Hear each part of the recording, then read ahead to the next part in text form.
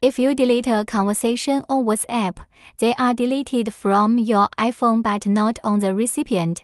So, you can ask them to export their chat and share it with you. Then you can check the exported file for deleted WhatsApp messages and save them. Step 1. Open WhatsApp.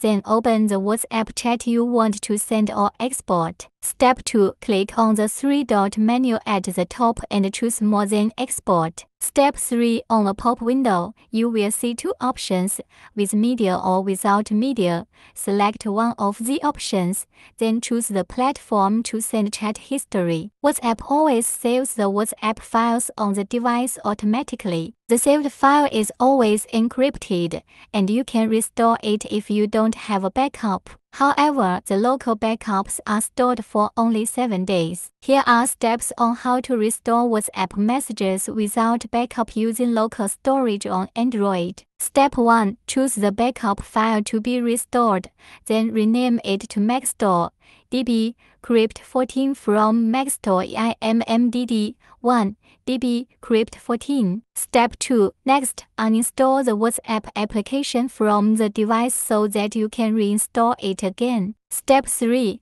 Head to the Play Store and download a new version of the WhatsApp application on your phone. Step 4. Launch the application and add your credentials such as name and phone number. Step 5. While installing the app, you'll get a prompt window on the screen asking if you wish to recover the chats that were backed up. Hit the restore icon and confirm the process. The recovery process will start in no time.